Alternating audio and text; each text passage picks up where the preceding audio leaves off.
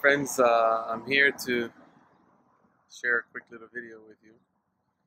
I'm here in a bus stop at Israel waiting, and I wanted to show you something really quick that I saw.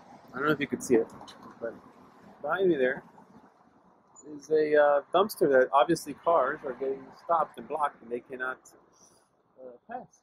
So at first sight, somebody would come and say, what kind of neighborhood is this? People just leave things in the middle of in the street, and nobody picks it up, nobody does anything.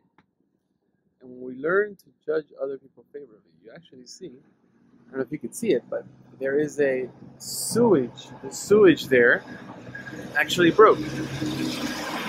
So the cover is broken, and somebody actually did us a favor because there's no cover, and they light it down in that way, so that cars that are passing by are not getting into serious car damage when they get hit by the hole, especially at night.